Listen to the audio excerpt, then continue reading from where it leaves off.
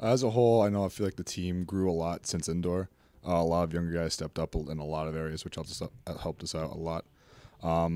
We did a lot of big things in the jumps, throws, really every event group. I was very proud of the team as a captain, leading the team to our 4th straight outdoor championship. That's very exciting. I didn't really have the year that I wanted, and to have another chance to really end the season how I want, makes me really happy, and I want to do well at Kentucky, so we'll see what happens. Well, the training with Tim has been great.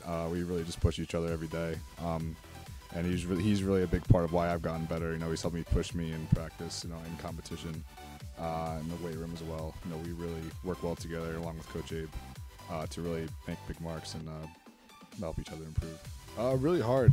We've been getting after it every day, just like any other practice. And all the throws group, really doing what we've been doing all year. Don't really want to change too much, and keep the big throws coming. The season's going great. I think it's awesome that we have the tradition of winning the MAC championships year after year, season after season.